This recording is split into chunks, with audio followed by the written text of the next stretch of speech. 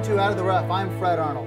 In today's show, we're going to highlight opportunities and solutions to help get you out of the rough and into success, both personally and professionally. In these challenging economic times, I want to provide you practical solutions to many of today's challenges. And I'm joined by Sheri Fink. Sheri Fink is an inspirational, best-selling author. Welcome back to the show. Thank you. It's a pleasure to be here. You are the creator of The Whimsical World of Sheri Fink. You have a new book coming out we're going to talk about. Boy, you're really well accomplished. But just briefly, tell me in 30 seconds, you were in corporate America. You came up with an inspiration to write your first book. Tell me about that. Yes, I was in corporate America for over 12 years, doing something I was very good at, but I didn't love. And during that time, I had a gift of adversity and was inspired to write my first book, The Little Rose.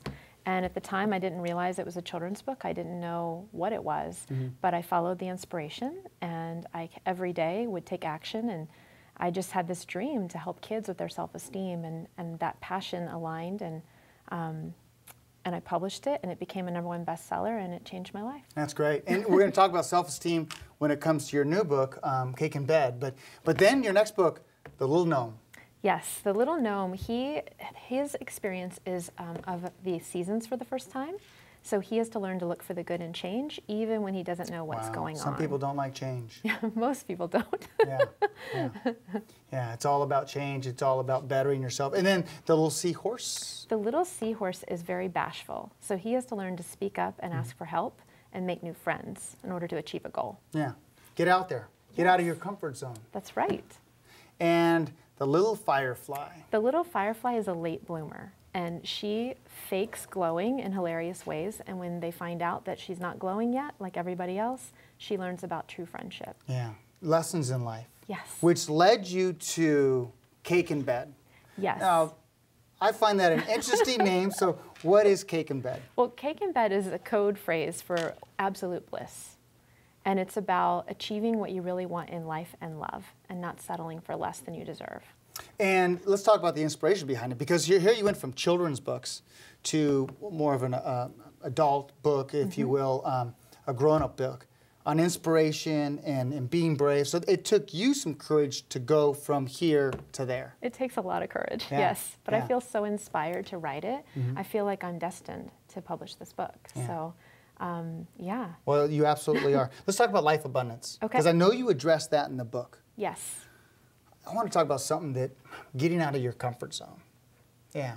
Yes. Your thoughts towards getting out of your comfort zone, because you had to on this book. Yes, I'm out of my comfort zone every single day, and it's wonderful. I feel the most alive I've ever felt, and I feel like when you do that, you feel in love with life, and you discover, wow, I'm braver than I thought, or you know, people are more amazing than I ever imagined. Yeah. What message do you have to those out there that are just doing the same old, and not breaking through their greatness or their genius that they really are? I would say that it's okay where you are now, but just to take a look at what is moving you. What do you feel passionate about?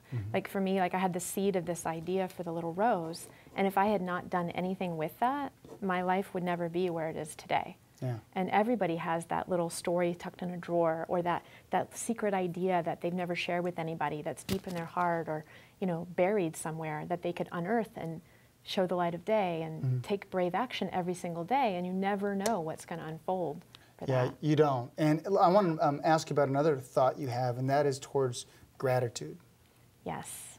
Gratitude is so important. Like, I think every day if you wake up and you feel grateful to be alive, and you wake up with passion that you're going to get to do something exciting. Maybe you have to do boring things like laundry or take kids to school or something too. But if you can make that fun in a way, because you know you're going to get to do something toward your dream, and then you go to bed feeling fulfilled and grateful, I think that's the best way to live your life. Do adults sometimes that you find in your travels, do you find that they sometimes forget to dream big? Or they struggle with that a little bit because they've been told most of their life that maybe they can't attain it or they can't do that. I know later I've got a good friend of mine on in the fitness world, and sometimes they don't believe they can be beautiful in the body they have, for example. Yeah. You know, your thoughts towards the limiting way we look at ourselves. I think it's human nature. I mean, even me and my message is dream big. Like my friends sometimes will help me out. I'll talk to them, I'm freaking out about something. Like, I don't know if I can do it. And they're like, are you serious? Like, you are the big dreamer. Like, you are a both and person, not an either or. And I'm like, oh yeah, you're right. So I think having a support network around you that reminds you of what you're capable of and helps you take, like, whatever that dream that feels super scary, like, helps you take it to that next level is so important. Because we do forget to dream big sometimes. Yeah, we do, don't we? Yes. We do, don't we? What message, what ultimate message, what action do you want those to take once they read your book? I want people to have fun reading it, always, no matter what genre it is. Have fun, discover something special about themselves that maybe they had forgotten or never realized before, and to believe in themselves and their own possibilities, to take their lives to the next level and say, you know what? If it's possible for them, it's possible for me. Yeah. Believe in yourself. That's right. Because how can others believe in you if you don't believe in yourself? And to fully love yourself and make healthy choices that are in alignment with what your values and vision are for your life. Yeah. And sometimes you need to write down what your values and vision are to know what those choices need to be. Yes, absolutely. Clarity is important. Yeah, yeah. Sheri Fink, how can those that want to reach out to you, website, I know Amazon.com has these books. Yes. You can find me at www.sherifink.com and on Facebook at facebook.com/SheriFinkFan. So if you need to get a hold of Sheri for any reason, for inspiration, for the books, any kind of event, go to her web address and get it. And I want to say you're a true entrepreneur, leaving a comfortable job and doing something and really making it happen. And that's what this country is all about. Thank you. Yeah, absolutely. Ladies and gentlemen, Sheri Fink, an inspirational speaker, #1 best-selling author, and new book coming out, which will be out, Cake in Bed? February 2nd. February 2nd. Look for it on Amazon.com. Thank you. Thank you. Well, I hope you enjoyed this edition of Out of the Rough. We'll be right back. Bye-bye.